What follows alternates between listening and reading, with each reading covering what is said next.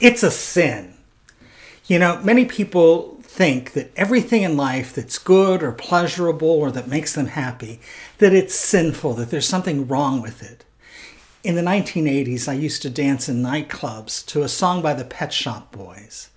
Part of the lyrics are, everything I've ever done, everything I ever do, every place I ever go, everywhere I'm going to, it's a sin. And that's what many people believe sin is all about. That if it's good, it's pleasurable, if it makes us happy, if it feels good, then it must be a sin. And that the only things that aren't sinful are the things that make us feel miserable. Today I want to talk about sin and what it's really all about. As I do, I want you to subscribe to this channel as well as to click the bell so you're notified of future videos. So I think a lot of well-meaning people, while I want to believe they were well-meaning, communicated this idea to us that anything that was good or pleasurable or fulfilling in life was somehow sinful, that only hard work and misery were good, authentically good, like virtuous. But as a follower of the teachings of Jesus, I know that's not true. And how I know that is because of really paying attention to what's in the New Testament. Now, the New Testament was written in Greek.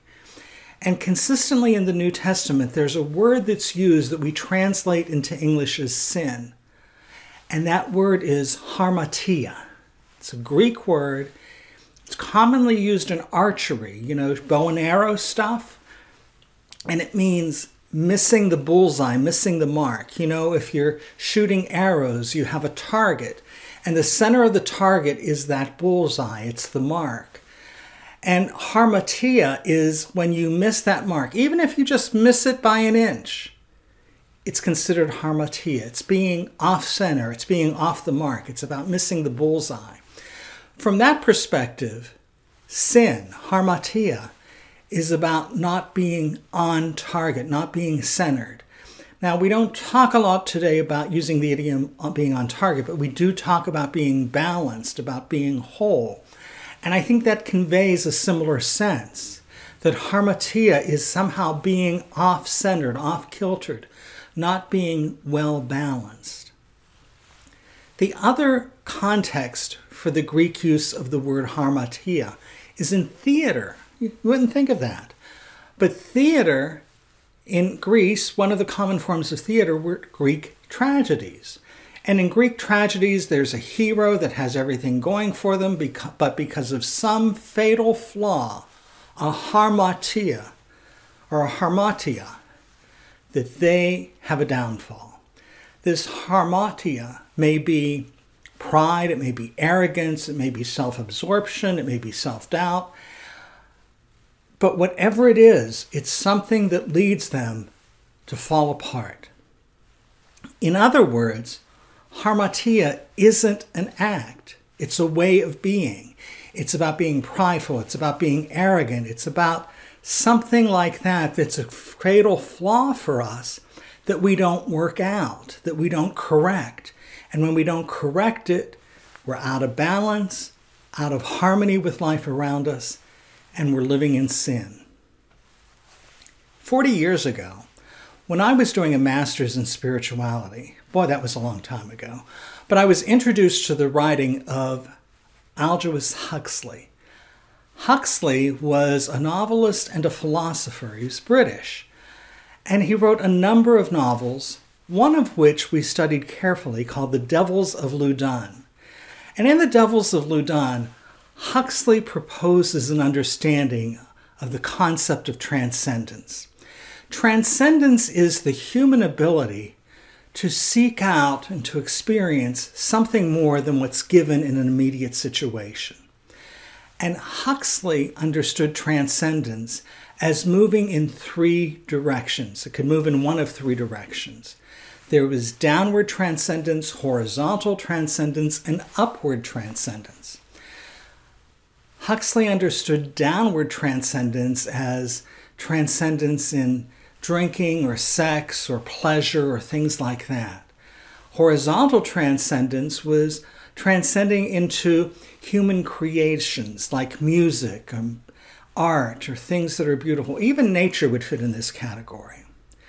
And upward transcendence for Huxley was about transcendence into the divine, about experiencing God in a pure way.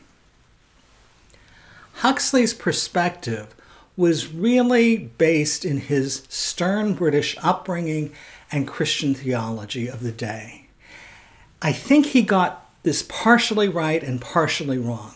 What was partially right was that he saw that transcendence moves in multiple dimensions. It moves throughout our life in multiple ways. What he got wrong was the values he put around it, about some aspects of transcendence being wrong and some being right, about some being evil and some being good. Our experience of transcendence draws us out of ourselves. And in that, it's a way in which we're searching for that fulfillment, searching for that balance, searching for that wholeness.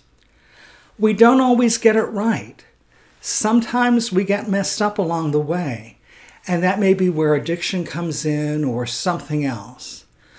But we sometimes get it right, or almost right, and become inspired by beauty or truth or art or music. And just because some people believe they're transcending into the divine doesn't mean they're getting that right either, because there's a lot about religious transcendence that makes people very judgmental and harsh and brittle. I think with transcendence, the words of Maya Angelou really come into play here, that we do the best we can until we know better. That transcendence is about finding that fulfillment, that wholeness and balance. How that relates to sin is that all of our attempts to find goodness and truth and beauty and purpose and meaning in life are drawing us into more balance. And we need to keep doing that until we really get it right.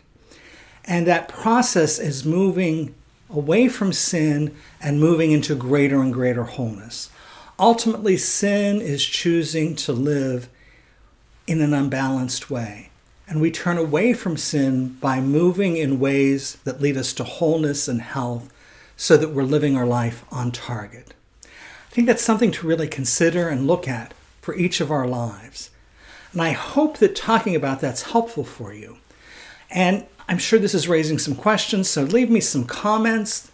Give me your thoughts in the comments section. And be sure to subscribe to this channel, like the video, share it with others, and know that I really appreciate the time you spend with Spirituality Beyond Borders. Have a great day.